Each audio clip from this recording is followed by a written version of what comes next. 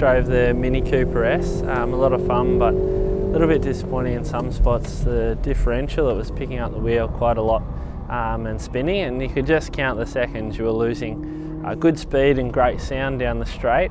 But the front end just wasn't quite solid enough. It seemed to me like it's lost that go-kart feeling, especially when you drive something like the GP version. It's so solid. This car's just a little bit softer and the front end's just not quite there. You're able to brake late, which is a good point, but it's just not quite there in the front end.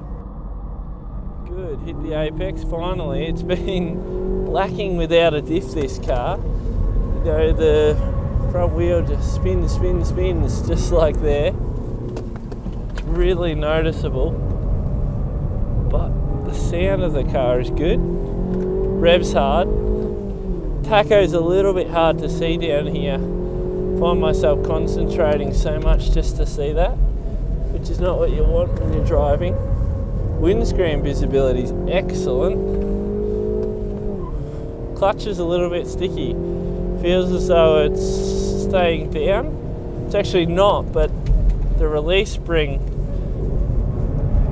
maybe is holding it back a bit. Here we go. Use all the road, throw it around a little bit. They were a rally car in their day, after all.